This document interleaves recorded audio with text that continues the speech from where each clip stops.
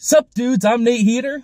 And I'm Frank Lamontia. And we are the Sup Dudes. Coming at you from my car in a parking lot at a movie theater. You know what that means? Say it with me, everybody. Movie review time. Woo!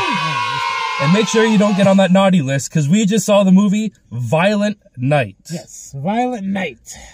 And a brief description is basically, it's like Die Hard, but gorier. Can we say that? Yeah, all right. Die Hard. But gorier. Die Hard meets Hallmark meets Home Alone. Meets however many other Christmas movies I've referenced throughout. Yeah, okay. And unlike Die Hard, this one is definitely a Christmas movie. There's no debate whatsoever. So, this movie stars David Harbour. Stranger fans know who this is. Yes, he played Sheriff Hopper, I believe. I believe that's right. His name. Yeah. And it also stars John Leguizamo, which is interesting because we just saw him in the last movie, The Menu, the review we did. Yes. So back to back, he's getting around now. And that was a horror comedy, and this is an action comedy. So yes, interesting. And last but not least, Beverly D'Angelo. There you go. Yes, she plays the matriarch of the family, and I recognized her. I couldn't quite place the name. The voice sounded familiar, but she's getting up there, but she still looks good. We'll give you a little synopsis more than just Die Hard meets however many Christmas movies we just said. It's basically about this group of criminals who take a rich family hostage, and Santa just happens to be there, and he has to basically save the family. Long story short. Okay. Without giving too much away. I think you gave a little too much already, but that's okay. There's plenty to keep you. I mean, and at the same time, you're gonna see it in the trailer anyway. Yeah, I guess I didn't see the trailer, so I don't know what was. Yeah, it's all right. Yeah. So, I freaking love this movie. Frank, not so much. I'm gonna go first. Well, no, I like it a lot. I like it a lot. I just disappointed in a couple spots. So, go ahead. I don't think there was anything wrong with this movie except for the very beginning. The beginning took a little bit of time, but of course you have to build up to it. But after a certain point, and I want to say it was probably when they switched over to being the bad guys, from there it was just kept rising. Great movie overall. Fight scenes were amazingly done. Fight choreography was awesome. I guess that's fight scenes or whatever. The comedy actually made me laugh, unlike the last comedy horror movie we saw. This one was actually getting me. Much more subtle than the other one. I will say they tried to use a bunch of one-liners that were Christmas themed that didn't really hit. But a lot of the other times, though, when it was just a funny question, a funny remark or whatever, it got me pretty good.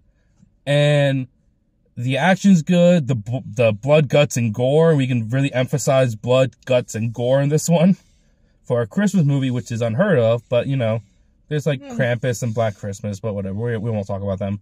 We're talking about Violent Night. And overall, I have nothing bad to say about this movie whatsoever, except for the beginning. So, and I can keep going on and on about the greats of this movie. Loved David Harbour in this movie. I thought Harbour, sorry. I'm thinking of Hopper. Hopper and Harbour. And Harbour, yeah. David Harbour was amazing in this movie. So, I can keep going on and on, but it's getting kind of cold right now. Frank, go for it. All right. Yeah, the beginning was kind of rough. It was like a really bad Hallmark movie. Yeah. And I was ready to write this movie off. And since I didn't see the trailer, I really had no idea what was coming. But if you stick with it, it takes a nice turn. And the story gets more interesting. Some of the characters are absolutely stupid. I mean, they're supposed to be, but they were stupid. They were the writing for them was bad. Some of the acting was bad, but even the dad I didn't like. But oh yeah, we forgot to mention Trudy, the little girl. Yep, she's very instrumental in this. But like Nate said, once the bad guys entered the scene and the action picked up, it redeemed itself. And the gore factor was really good. Yep. The comedy was mixed in very well. And it was a really good movie. Really, really good. It almost reminded me of when we saw Nobody with the action comedy mixed together. That I think Violent Night had that good blend that Nobody did of action and comedy when you needed it. It's on a par with that, I would say. Yes. I would think so too. And you guys know if you saw that review. If not, go check it out. Yeah. We could use the views. But no, it's basically really well done. I want to say it was over the top at times, but I think it was well done over the top. Yeah, well. Oh, and I also want to say one more thing. Go ahead. Skull Crusher. Skull Crusher.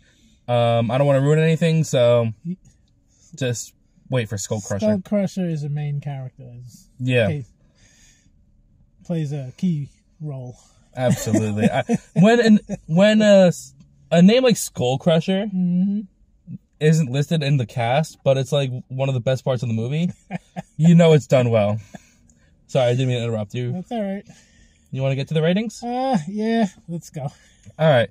Well, I don't know if it's because it's a holiday spirit, or it was how great the movie was, or a combination of both. Excuse me, sorry. I think I've only ever given out one 10 out of 10 movie, and that was don't. In the Heights. You can't do this. Nobody had a 9, nobody had like a 9.5 for me.